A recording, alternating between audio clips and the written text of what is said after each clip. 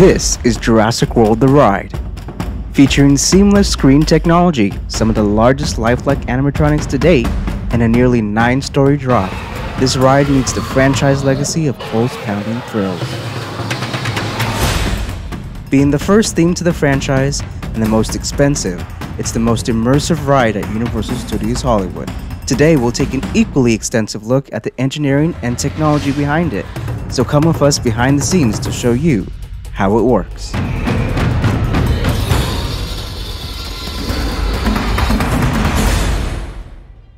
While Jurassic World The Ride opened in 2019, our adventure begins 23 years back in 1996. During the meteoric rise of the Jurassic Park movie franchise, director Steven Spielberg pushed Universal execs on the idea of an in-world themed attraction, ending with a high-stakes encounter with nature's most infamous killer, the T-Rex.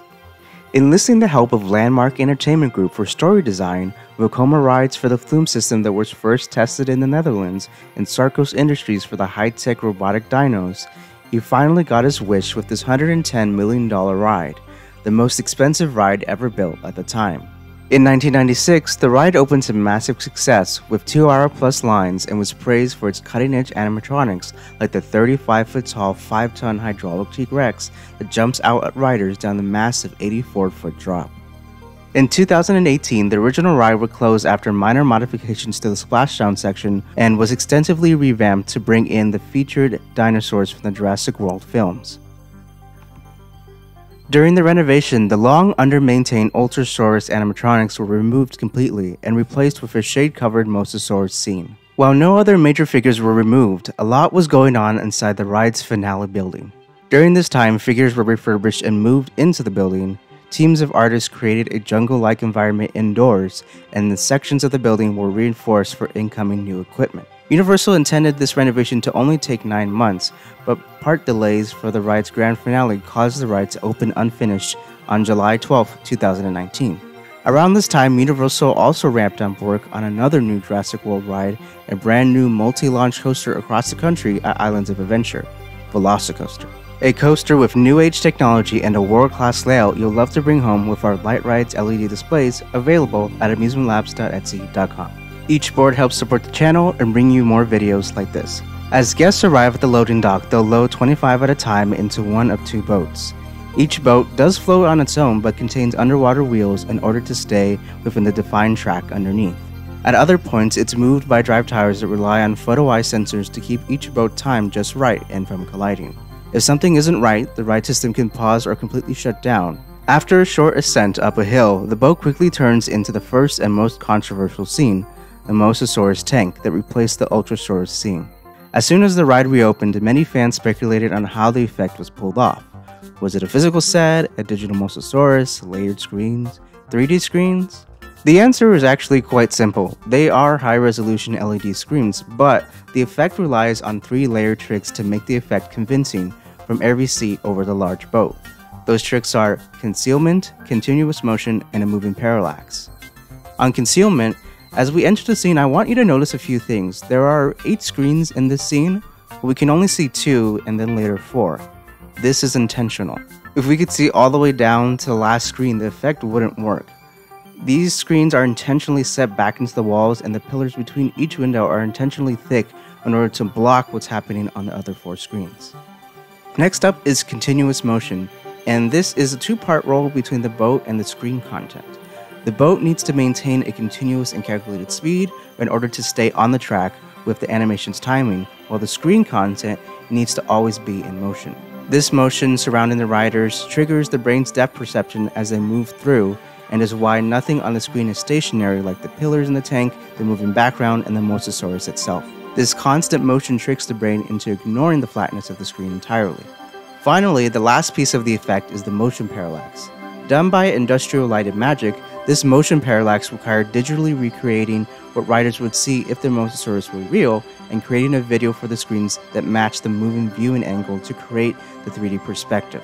While a rider's height and seat vary, the implied size of the tank, the constant motion, and the set extensions of the pillars make the small distortions and the presence of the screens basically disappear. If you look behind you as the boat goes under the waterfall, you'll also spot the screens resetting for the next incoming boat. These tricks all come together along with several water effects to create this scene, but there are actually abandoned parts of it that never made it through. During early development and advertisement filming, the boats were meant to be bumped from below as the Mosasaurus attacked the tank windows. Allegedly, this effect was tested, but early runs saw that it caused issues with the boats staying on track and was a potential hazard for riders, so it was never implemented fully. From here, the ride is mostly unchanged, with many of the animatronics receiving the TLC they needed for many years. The new Predator Cove originally opened as a rather gruesome scene of deceased pterodons, and this section replaced the beloved but often non-functional Jeep falling effect from the past with the first Indominus figure. For Jurassic World The Ride, Universal partnered with Creature Technology to make 3 different Indominus animatronics. The first one we see in the ride is the head and neck Indominus, which pushes through a broken cage to menace riders. Featuring 5 degrees of freedom, this figure is actually what sat in the finale scene when it opened in 2019 in place of the unfinished Indominus animatronic. This finale stand-in was poorly received as it was not the full-body figure that was promised and was pretty limited in what it could actually do. After renovations in 2020, it was installed here instead before the lift. Going up the lift, riders get the same but rethemed experience as before with the sliding dino that comes down from the ceiling. After a suspenseful crest of the lift hill, the boat splashes down into the jungle-themed environment of the T-Rex habitat. Immediately, riders are met by another animatronic that was refurbished during the change. With many of its degrees of freedom restored, it continues to do what it does best, spitting venom at riders. It's just water though. Being indoors or heavily covered from the elements was the key to the renovation and keeping the new expensive figures protected. The second Indominus figure Creature Technology was responsible for was the reskin of the former T-Rex ceiling head animatronic. Originally consulted on by Bob Gurr, the figure descends from the ceiling in a first attack at riders, stopped only by its size. That second Dilophosaurus animatronic was also moved indoors after the renovation and provides a third punch of danger to riders. As part of the storyline and as the franchise's most popular creature, Blue appears having been sent to show us the way out of danger. Appearing as a walking figure from Creature Technology as well, this 10+ degree of freedom animatronic sits on a turntable mounted on its linear slide track. This one is also based on the same mobile design for the show-ready Raptor figure Creature Technology offers as well. Finally, let's get to the moment you guys have been waiting for. Weighing in at over 15,000 pounds, 22 feet high, and costing an estimated $3 million, this final hydraulic Indominus Rex animatronic was craned into the building during the 2020 shutdowns piece by piece. The animatronic finally got its big debut during the park's phased reopening in 2021, around the time that Velocicoaster opened as well. By the way, if you'd like to have one of these full-color circuit boards, you can get one at amusementlabs.etsy.com. Like I mentioned, each one helps create videos just like this, and a portion of proceeds are donated to Give Kids the World, so check them out. Resting on a reinforced concrete slab, this animatronic starts out with a linear track made from I-beams and a platform pushed by a hydraulic cylinder over high-strength roller wheels. This platform has the ability to rotate around 40 degrees total to face the Indominus to riders and the existing T-Rex. The actual Indominus body is set up like a head on a seesaw, with the legs being the middle pivot point, the head assembly on the front and counterweights inside the tail end of the figure. The neck of the Indominus figure has 4 degrees of freedom, yaw, and pitch at each side of the neck structure. The head, as big as it is, only has 2 degrees of motion with the eyes and the mouth. The most degrees of motion lie in the arms of the figure, with 4 each for a grand total of 17 degrees of motion for the whole Indominus Rex animatronic. This massive hydraulic figure, while more efficient than the original T-Rex figure still on the ride, still requires quite a bit of hydraulic pressure to get it moving and receives a daily inspection just like every other part of the ride.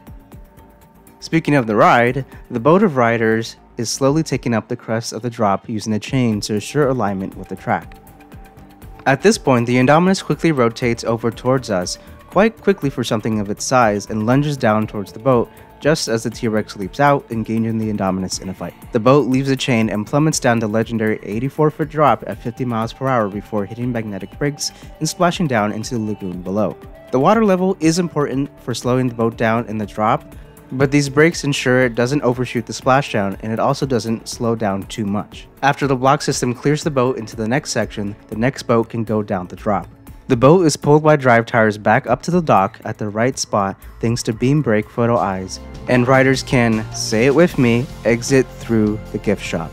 While there are clearly incredible benefits to crafting a state-of-the-art, seemingly out-of-control ride, the challenges the ride faced are just the price of being truly on the cutting edge of innovation. And while most people won't ever really know the technology behind a ride like this, it shows Universal's commitment to unparalleled immersion by pushing engineering and technology to help life find a way. And that's how it works. If you like this video, please consider supporting us on Patreon, getting a Light Rides board through Etsy, or just hitting subscribe. Thank you so much for joining us here on location at Universal Studios Hollywood, and I'll see you in the parks.